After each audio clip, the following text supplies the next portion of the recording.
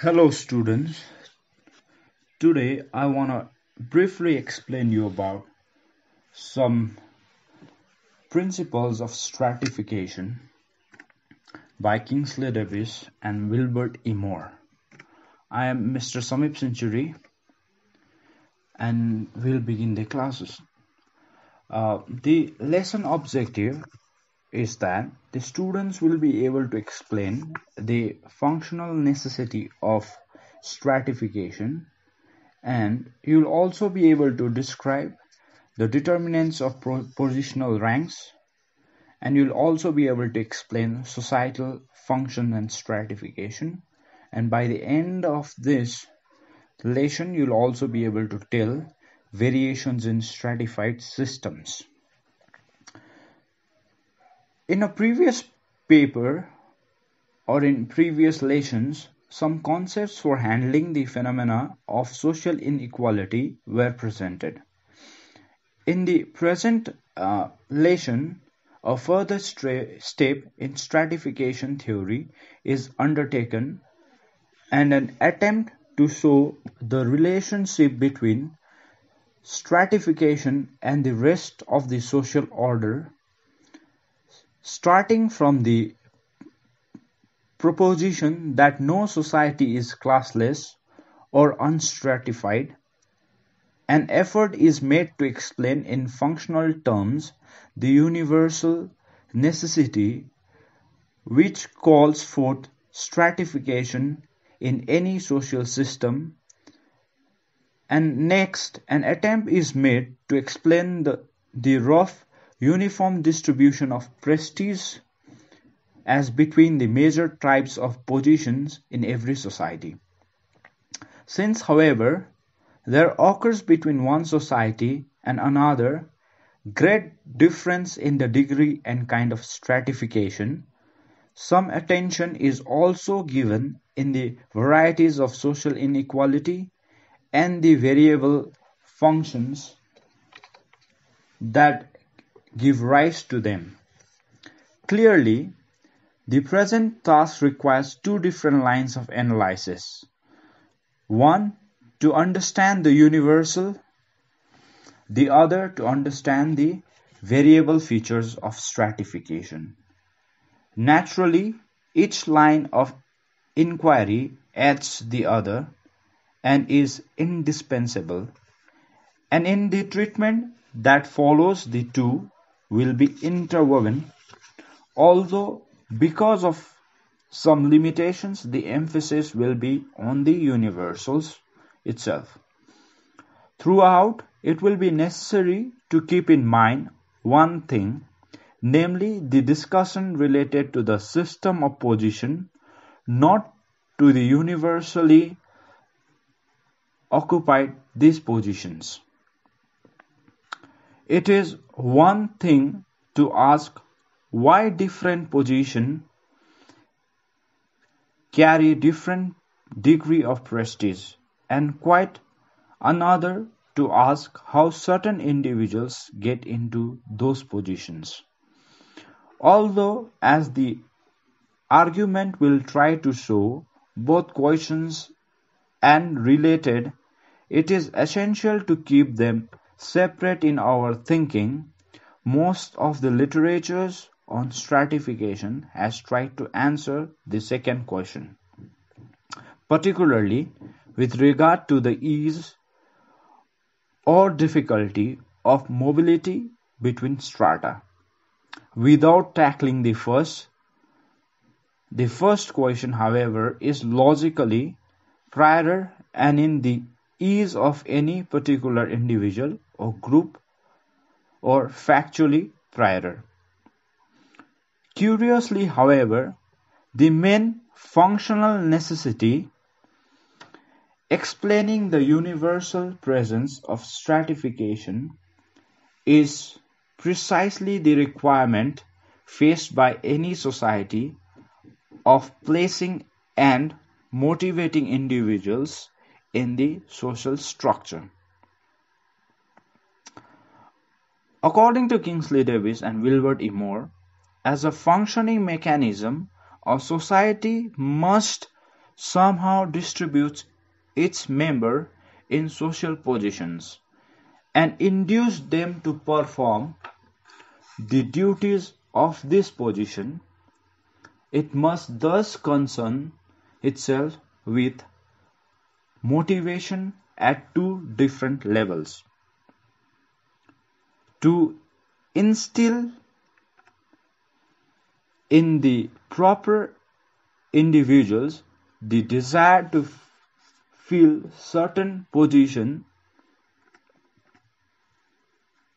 and once in this position the desire to perform the duties attached to them. Even though the social order may be relatively static in form, there is a continuous process of metabolism as new individuals are born into it, shift with age, and die off. Their absorption into the positional system must somehow be arranged and motivated. And this is true whether the system is competitive or non-competitive. A competitive system gives greater importance to the motivation to achieve position, whereas a non-competitive system gives perhaps greater importance to the motivation to perform the duties of the positions. But in any system, both types of motivations are required. If the duties associated with the various positions were all equally pleasant to the human organism, all equally important to societal survival, and all equally in need of the same ability or talent, it would make some difference who got into which position, and the problem of social placement would be greatly reduced. But actually, it does make a great deal of difference who gets into which position, not only because some positions are inherently more agreeable than others, but also because some requires special talents or training, and some are functionally more important than others. Also, it is essential that the duties of the positions be performed with the diligence that their importance requires. Inevitably, then a society must have first some kind of rewards, then it can use an inducement, and second, some way of distributing these rewards differentially according to position. The rewards and their distribution become a part of the social order and thus gives rise to stratification. One may ask what kind of reward a society has its disposal in distributing its personal and security essential services. It has, first of all, the things that contribute to sustenance and comfort. It has, second, the thing that contribute to humor and diversion. And it has, finally, the thing that contribute to self-respect and ego expansion. The last, because of the peculiarly social character of the self, it is largely a function of the opinion of others, but it nonetheless ranks in importance with the first two. In any social system, all three kinds of rewards must be dispensed differentially according to position. In a sense, the rewards are built into the position.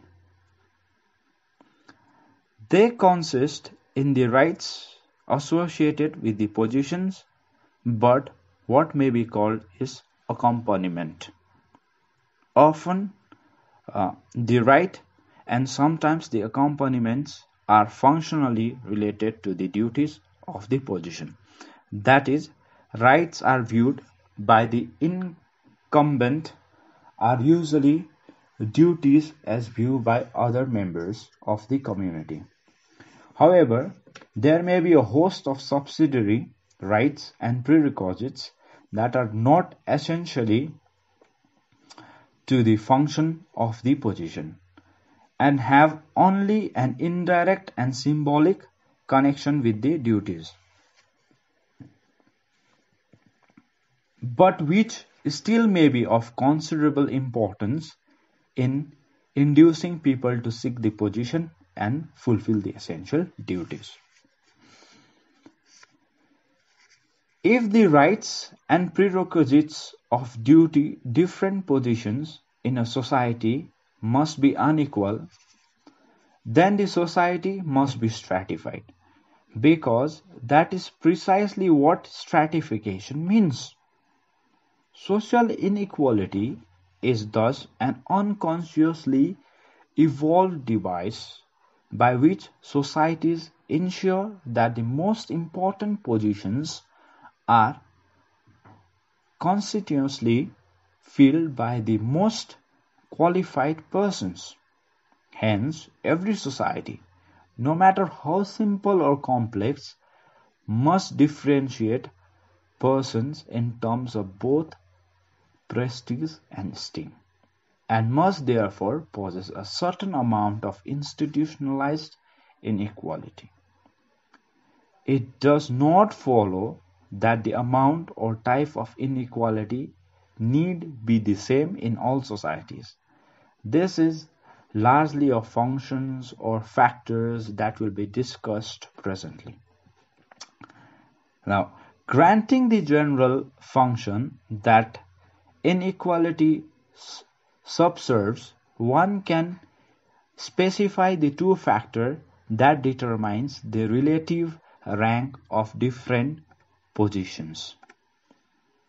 In general, those positions convey the best rewards and hence have the highest rank, which have the great importance for the society and require the greatest training or talent. The first factor concerns functions and is a matter of relative significance. The second concern means is a matter of scarcity. Now, actually, a society does not need to reward positions in proportion to their functional importance. It merely needs to give sufficient rewards to them to ensure that they will be filled competently. In other words, according to Davis and Moore, it must see that less essential positions do not compete successfully with more essential ones. If a position is easily filled, it need not be heavily rewarded.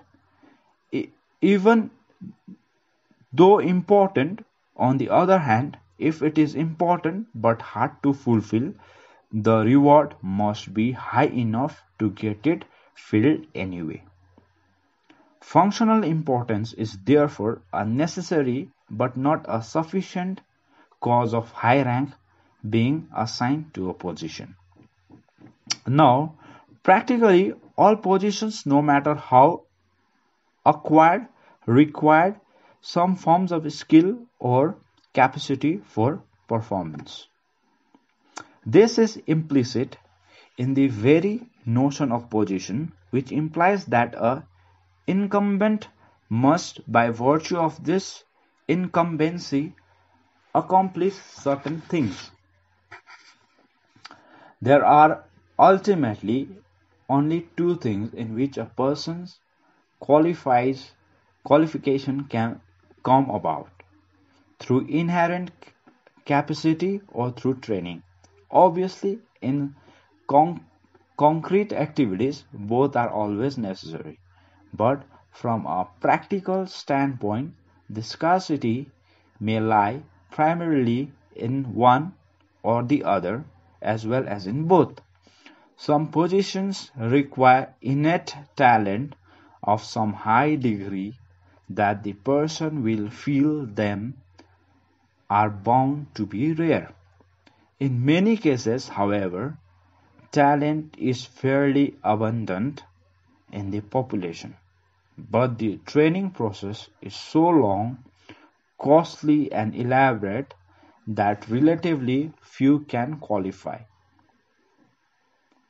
Modern medicine, for example, is within the mental capacity of most individuals, but a medical education is so burdensome and expensive that virtually none would undertake it.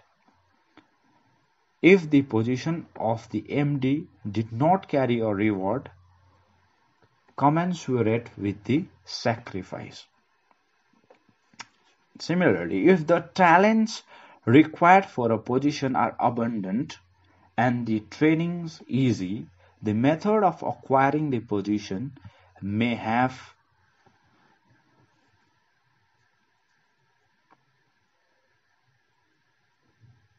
little to do with its duty.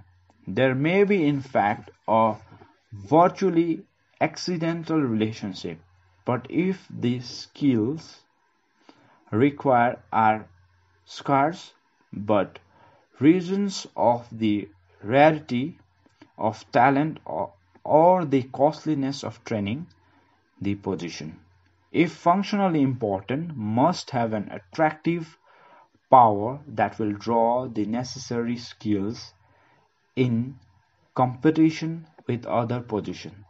This means, in effect, that the position must be high in the social scale, must command great prestige, high salary, ample leisure, and the like. Now, how variations are to be understood? Insofar as there is a difference between one system of stratification and another, it is attributable to whatever factors affect the two determinants of differential rewards, namely functional importance and scarcity of personnel. Positions important in one society may not be important in another because the conditions faced by the societies or their degree of internal development may be different. The same condition, in turn, may affect the questions of scarcity, for in some societies the stage of development or the external situation may wholly obviate the necessity of certain kind of skill or talent. Any particular system of stratification then can be understood as a product of the spatial conditions affecting the two aforementioned grounds of differential awards. Now, talking about major societal functions and stratification, the reason why religion is necessary is apparently to be found in the fact that human society achieves its unity primarily through the possession by its members of certain ultimate values and ends in common.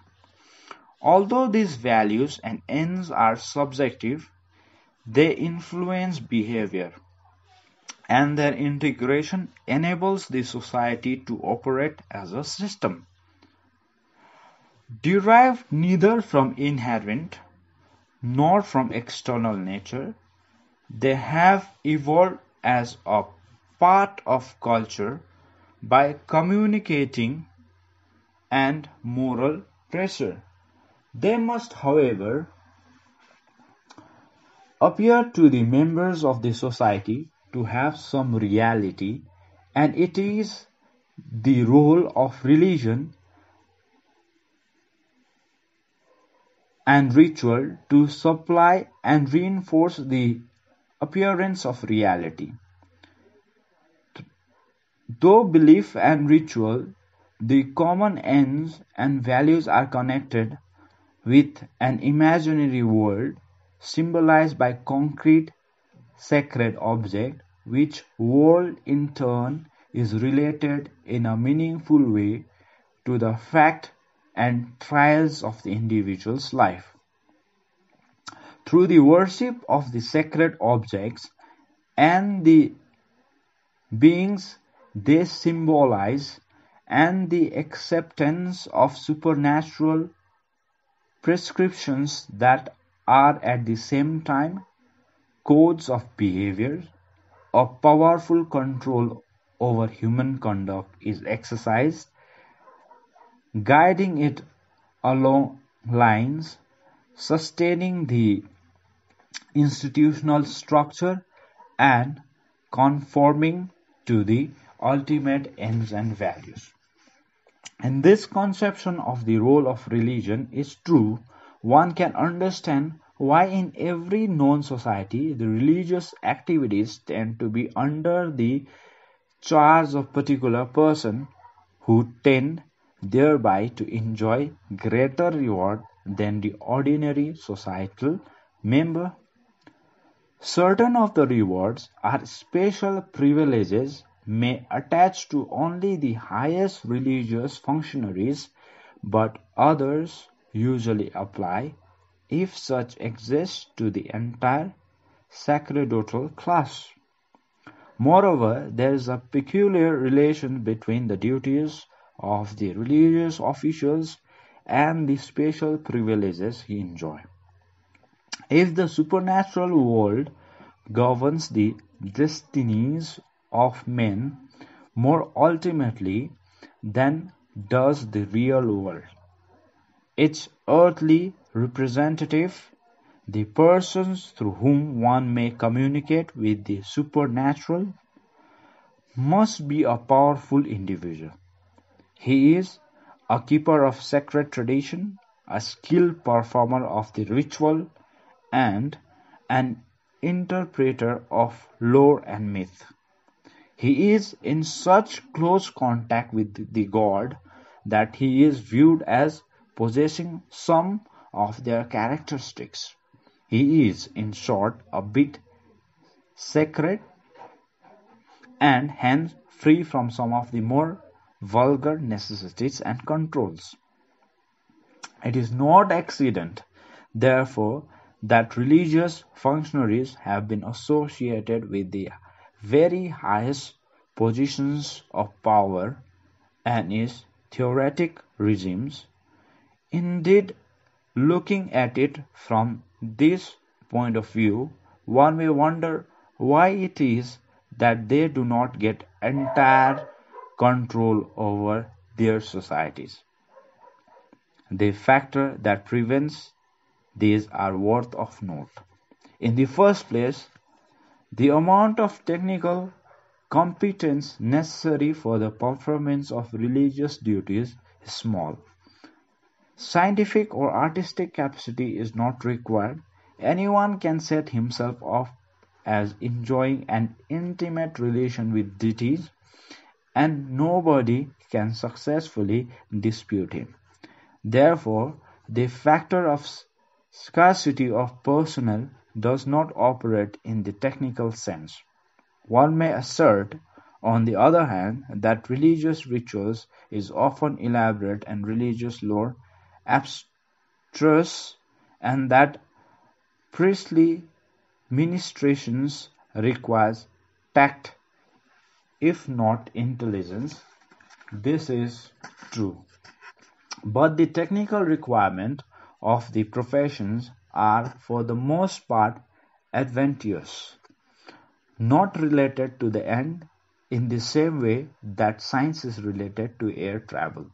The priest can never be free from competition, since the criteria of whether or not one has genuine contact with the supernatural are never strictly clear. It is this competition that debase the priestly position below what might be expected at first glance. That is why priestly prestige is highest in those societies where membership in the profession is rigidly controlled by the priestly guild itself. That is why, in part at least, elaborate devices are utilized to stress the identification of the person with his office, spectacular costume, abnormal conduct, spatial diets, segregated residence, celibacy, conspicuous leisure, and the like. In fact, the priest is always in danger of becoming somewhat discredited as happening in a secularized society, because in a world of stubborn facts, rituals and sacred knowledge alone will not grow crops or build houses. Furthermore, unless he is protected by a professional guild, the priest's identification with the supernatural tends to preclude his acquisitions of abundant worldly goods. As between one society and another, it seems that the highest general position awarded the priest occurs in the medieval type of social order. Here, there is enough economic production to afford a surplus, which can be used to support a numerous and highly organized priesthood, and yet the populace in an unlettered and therefore credulous to a high degree. Perhaps the most extreme example is to be found in the Buddhism of Tibet, but others are encouraged in the Catholicism of feudal Europe, the Inca regime of Peru, the Brahminism of India, and the Mayan priesthood of Yucatan. On the other hand, if the society is so crude as to have no surplus and little differentiation, so that every priest must be also a cultivator or hunter, this separation of the priestly status from the others has hardly gone far enough for priestly prestige to mean much. When the priest actually has high prestige under these circumstances, it is because he also performs other important functions, usually political and medical. In an extremely advanced society built on scientific technology, the priesthood tends to lose status because sacred traditions and supernaturalism drop into the background. The ultimate values and common ends of the society tend to be expressed in lens anthropomorphic ways, but officials who occupy fundamentally political, economic, or educational rather than religious positions.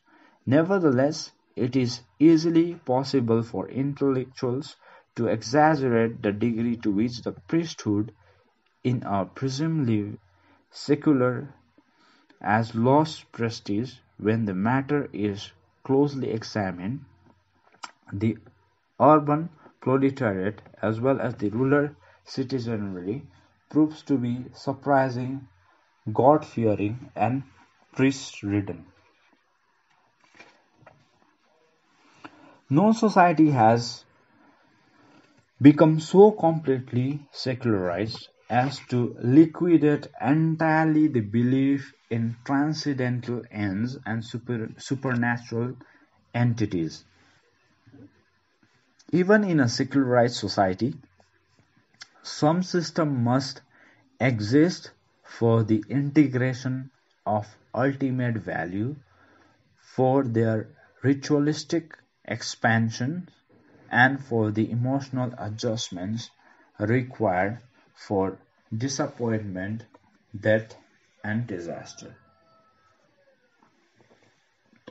Like religion, Government play a unique and indispensable part in society. But in contrast to religion, which provides integration in terms of sentiments, beliefs, and rituals, it organizes the society in terms of law and authority. Furthermore, it orients the society to actual rather than unseen world. The main functions of government are internally the ultimate enforcement of norms, the final attribution of conflicting interest, and the overall planning and direction of society, and externally the handling of war and diplomacy. To carry out these functions, it acts as the agent of the entire people, enjoying a monopoly of force and controls all individuals within its territory. Political action, by definition, implies authority, and an official can command because he has authority, and the citizen must obey because he is subject to that authority. For this reason, stratification is inherent in the nature of political relationships. So clear is the power embodied in political position that political inequality is sometimes thought to comprise all inequalities. But it can be shown that there are other bases of stratification, that the following controls operate in practice to keep political power from becoming complete. Number one is the fact that the actual holders of political office, and especially those determining top policy, must necessarily be few in numbers as compared to the total population. Secondly, the fact that the rules represent the interests of the group rather than of themselves, and are therefore restricted in their behavior by rules and mores designed to enforce these limitations of interest. And thirdly, the fact that the holder of political office has his authority by virtue of his office and nothing else, and therefore any special knowledge, talent, or capacity he may claim is purely incidental, so that he often has to depend upon others for technical assistance. In view of these limiting factors, it is not strange that the rules often have less power and prestige than a literal enumeration of their formal rights would lead one to expect. Every position that secures for its incumbent a livelihood is, by definition, economically rewarded. For this reason, there is an economic aspect to those positions, political and religious, the main function of which is not economic. It therefore becomes convenient for the society to use unequal economic returns as a principal means of controlling the entrance of persons into position and stimulating the performance of their duties. The amount of the economic return therefore becomes one of the main indices of social status. It should be stressed, however, that a position does not bring power and prestige because it draws a high income. Rather, it draws a high income because it is functionally important and the available personnel is, for one reason or another, scarce. It is therefore superficial and erroneous to regard high income as the cause of man's power and prestige, just as it is erroneous to think that a man's fever is the cause of his disease. The economic source of power and prestige is not income primarily, but the ownership of capital goods, including patent, goodwill, and professional reputation. Such ownership should be distinguished from the possession of consumers' goods, which is an index rather than a cause of social standing. In other words, the ownership of producer good is, properly speaking, a source of income like other possessions, the income itself remaining an index. Even in situations where social values are widely commercialized and earnings are the readiest method of judging some position, income does not confer prestige on a position so much as it induces people to compete for the position. It is true that a man who has a high income as a result of one position may find this money helpful in climbing into another position as well, but this again reflects the effect of his initial economically advantageous status, which exercises its influence through the medium of money.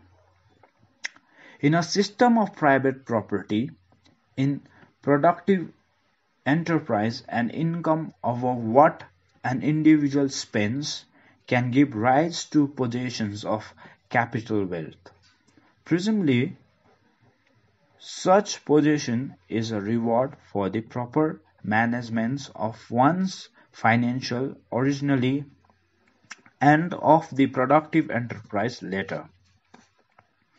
But at social differentiation becomes highly advanced, and yet the institutions of inheritance persist, the phenomena of pure ownership and reward for pure ownership emerges. In such a case, it is difficult to prove that the position is functionally important or that the scarcity involves is anything other than extrinsic and accidental. It is for this reason, doubtless, that the institutions of private property is productive goods because more subject to criticism as social development proceeds towards industrialization. It is only this pure that is strictly legal and functionless. Ownership, however, this is open to attack. For some form of activity, ownership, whether private or public, is indispensable.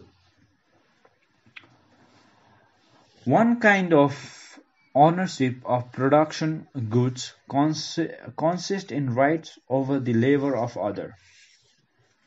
The most extremely concentrated and exclusive of such rights are found in slavery, but the essential principle remains in serfdom, peonage, encomienda, and indenture. Naturally, this kind of ownership has the greatest significance for stratification because it necessarily entails an unequal relationship. But property in capital goods inevitably introduces a compulsive element even into the nominal free contractual relationship. Indeed, in some respect, the authority of the contractual employer is greater than that of the feudal landlord, inasmuch as the latter is more limited by traditional reciprocities.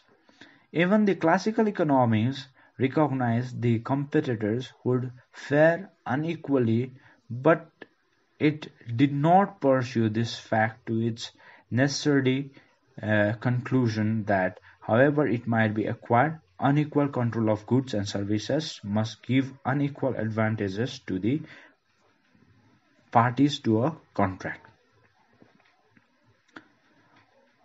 The function of finding meaning to single goal without any concern with the choice between goals is the exclusively technical sphere.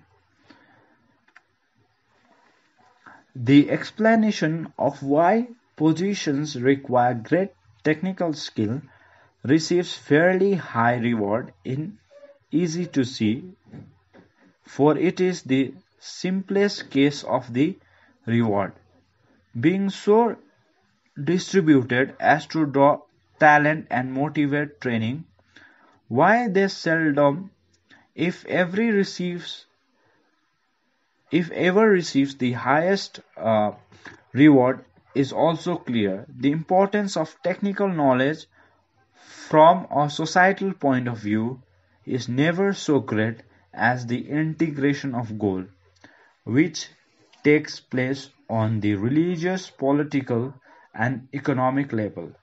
Since the technological level is concerned solely with means, a purely technical position must ultimately be subordinated to other positions that are religious, political, or economic in character. Nevertheless, the distinctions between expert and layman in any social order is fundamental and cannot be entirely reduced to other terms. Methods of recruitment as well as of reward sometimes lead to the erroneous interpretation that technical positions are economically determined. Actually, however, the acquisitions of knowledge and skill cannot be accomplished by purchase, although the opportunity to learn may be. The control of the avenue of training may inherent as a sort of property right in certain families or classes, giving them power and prestige in consequence. Such a situation as an artificial scarcity to the natural scarcity of skill and talents. On the other hand, it is possible for an opposite situation to arise. The reward of technical position may be so great that a condition of excess supply is created, leading to at least temporary devaluation of the reward. Thus, unemployment in the learned profession may result in a debasement of the prestige of those positions. Such adjustments and readjustments are constantly occurring in changing societies, and it is always well to bear in mind that the efficiency of a stratified society may be affected by the modes of recruitment for positions.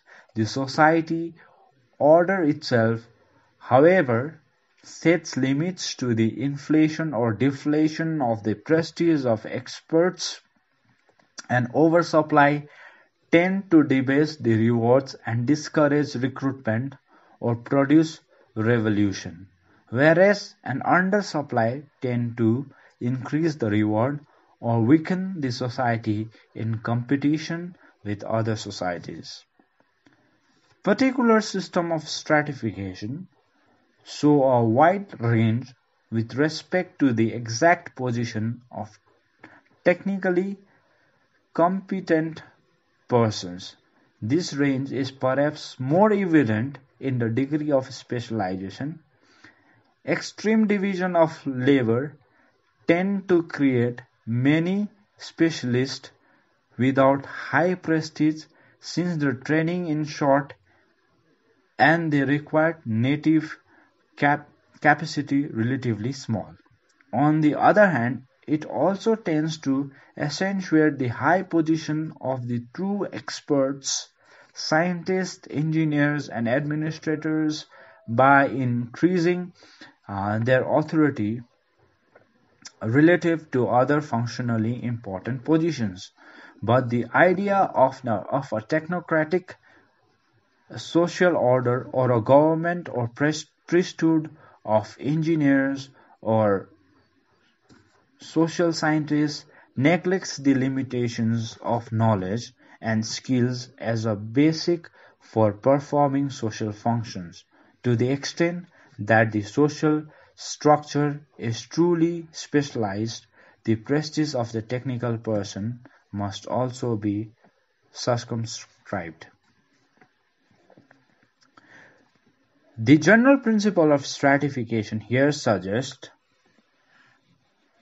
forms a necessary preliminary to a consideration of types of stratified system,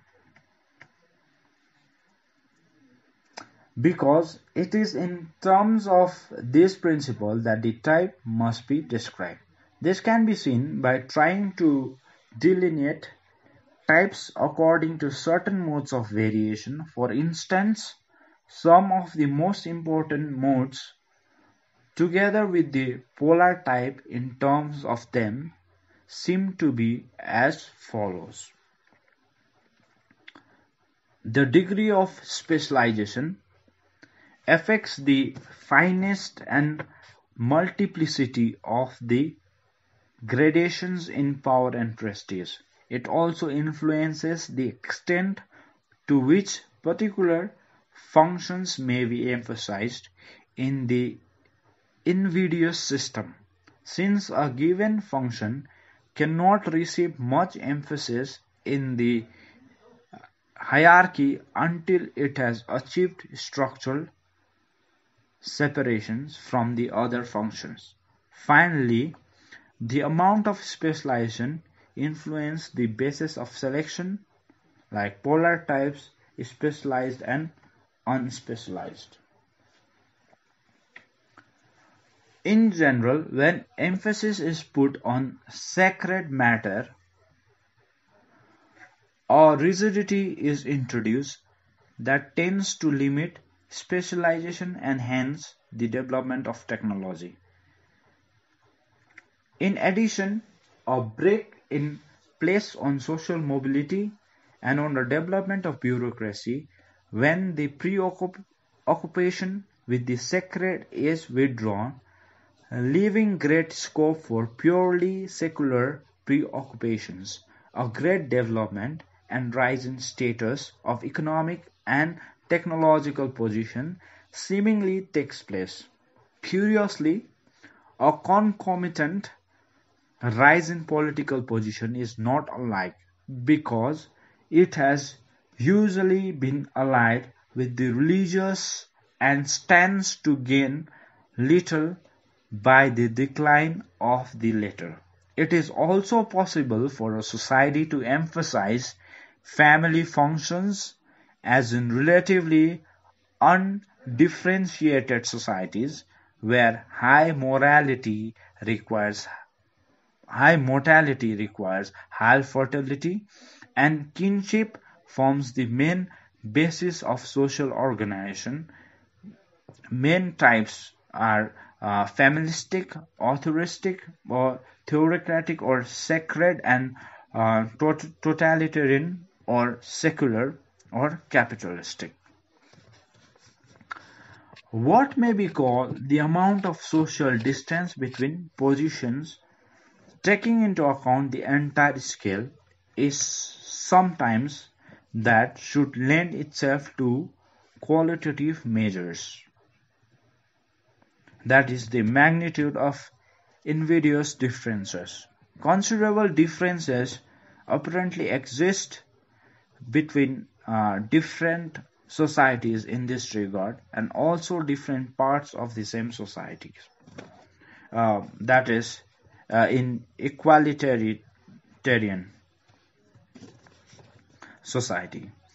The familiar question of the amount of mobility is different from the question of the comparatively equality or inequality of reward posed above, because the two criteria may vary independently up to a point. For instance, the tremendous divergences in monetary income in the United States are far greater than those found in primitive societies. Yet the equality of opportunity to move from one rung to the other in the social scale may also be greater in the United States than in a hereditary tribal kingdom, that is mobile, open, and immobile, that is closed. We can see that between the American society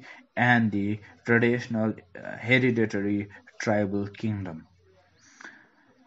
Again, the degree of class solidarity or the presence of special organizations to promote class interests may vary to some extent independently of the other criteria, and hence is an important principle in classifying systems of stratification between the class organized and the class unorganized.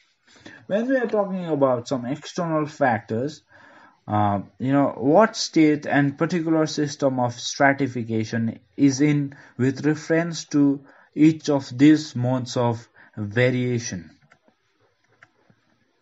And these modes of variation depends on two things: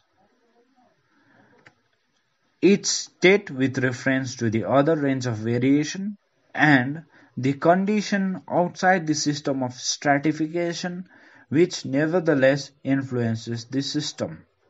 And among the latter are the following: the stage of cultural development. As the cultural heritage grows, increased specialization becomes necessary, which in turn contributes to the enhancement of mobility, a decline of stratum solidarity, and a change of functional emphasis. And situations with respect to other societies, the presence or absence of open conflict with other societies or free trade relations or cultural diffusions all influence the class structure to some extent. A chronic state of welfare tends to place emphasis upon the military functions, especially when the opponents are more or less equal. Free trade, on the other hand, strengthens the hands of the trader at the expense of the warrior and police. Free movements of ideas generally has an equalitarian effect. Migration and conquest create special circumstances as well. And a small society limits the degree to which functional specialization can go. That is the size of the society and the degree of segregation of different strata and the magnitude of inequality. Much of the literature on stratification has attempted to classify concrete system into a certain numbers of types. This task is depictable simply, however, and should come at the end of an analysis of elements and principle rather than at the beginning. If the preceding discussion has a validity, it indicates that there are a number of modes of variation between different systems, and that any one system is a composite of the society's status with reference to all those modes of variation. The danger of trying to classify whole society under such rubrics as caste, feudals, or open class is that one of the two criteria are selected and others are ignored, the result being an unsatisfactory solution to the problem posed. The present discussion has been offered as a possible approach to more systematic classifications of composite types.